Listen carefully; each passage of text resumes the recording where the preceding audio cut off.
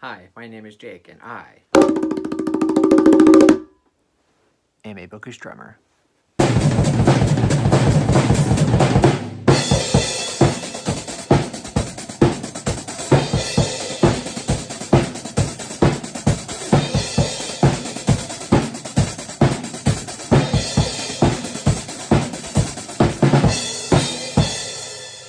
So today is going to be a book review for a book that I just recently read. I loved it. It's written not by one of my favorite authors, but by one of my favorite directors. Hint, hint. And that would be Once Upon a Time in Hollywood by Quentin Tarantino. And this is his novelization of his most recent film, Once Upon a Time in Hollywood. Quentin Tarantino is my all-time favorite director, by far. I've seen all of his movies several times. So when I heard that he was going to be novelizing one of his best movies, Once Upon a Time in Hollywood, I was extremely excited. So I will be 100% honest with y'all. My reviews are always subjective.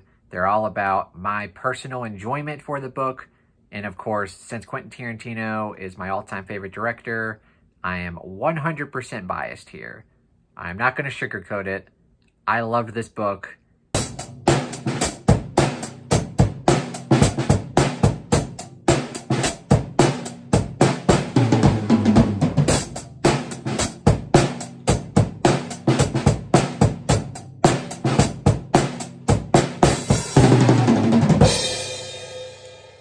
So the book basically follows the main characters that we also get in the movie.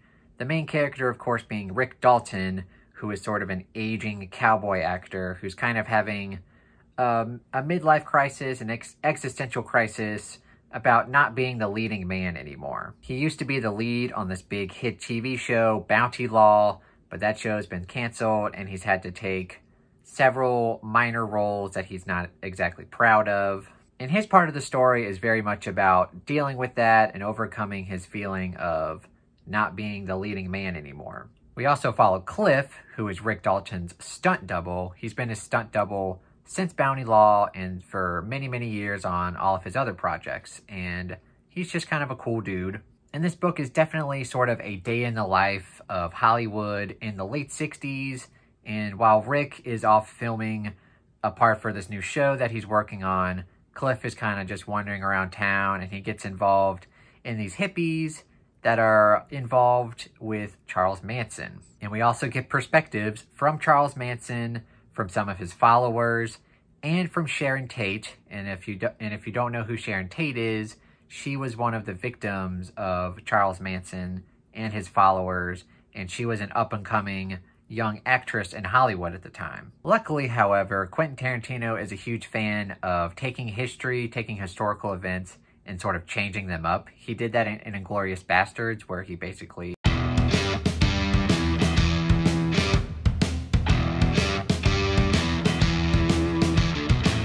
one of the big worries for the movie when it was first coming out was that they didn't really want to see Sharon Tate getting murdered, obviously, because that was a horrific event.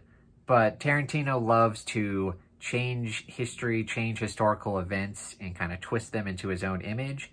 And, you know, she doesn't get hurt at all, and something else happens. And if you've seen the movie, you know exactly what I'm talking about.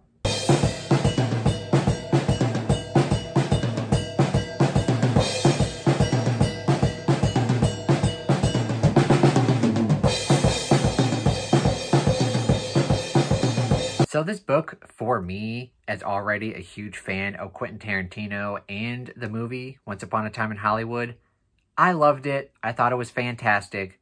Wasn't perfect, but I did give it 4.5 stars. It was terrific. I will say, if you are not a huge Tarantino fan and you have not seen this movie, or if you did not like this movie, you know, there's no reason for you to go out and read this book because it's basically for die-hard Tarantino fans, and that's what I am, so I loved it.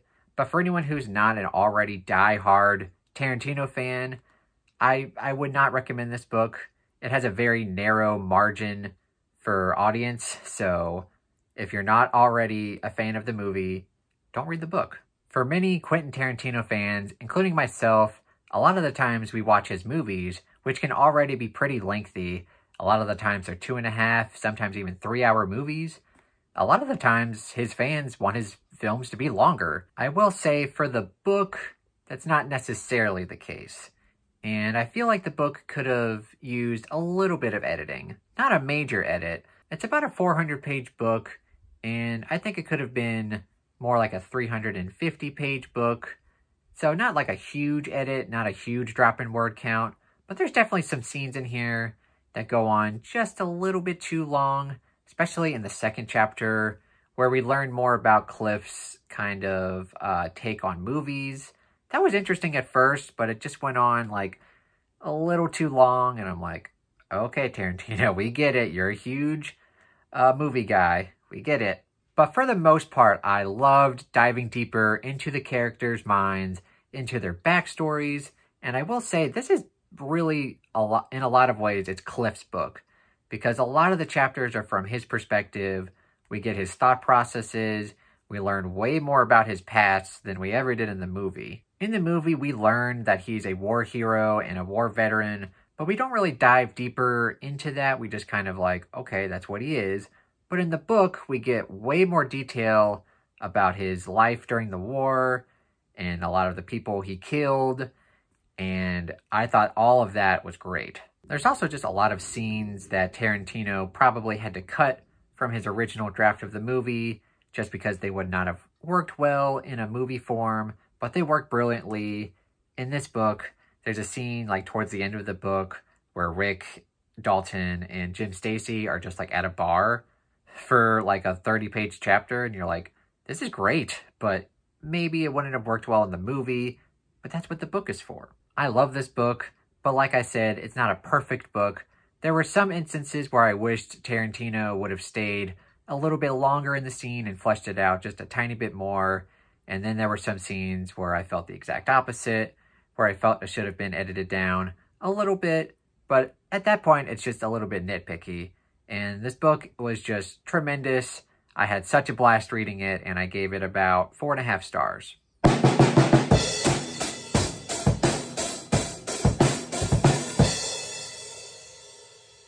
As far as which one I like more, the book versus the movie, obviously the movie. I mean, I love the book, but come on. Tarantino is a born movie director. My favorite director of all time. I love his movies, and this movie is terrific. One of my favorites by him. Probably my favorite is still Pulp Fiction, but this one is like second or third. And if it is true what Tarantino is saying, that he's only going to direct one more movie, which I hope is not true, but if that is true, at least I know he has a good career lined up as an author, and I do hope that he writes something new that's not based on some of his other works. But if he is going to novelize any of his other books, I will obviously read those. Some of his earlier films, I feel, could really do well as a novel, like Reservoir Dogs, Pulp Fiction. Those would be great books.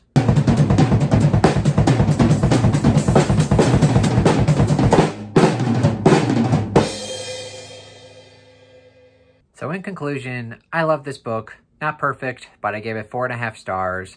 And I really wouldn't recommend it to anyone who isn't a big fan of this movie and just not a big Tarantino fan in general. Let me know what you guys thought of this video, and please let me know if you've read this book. I would love to hear your thoughts on it. I also plan on eventually ranking all of his movies.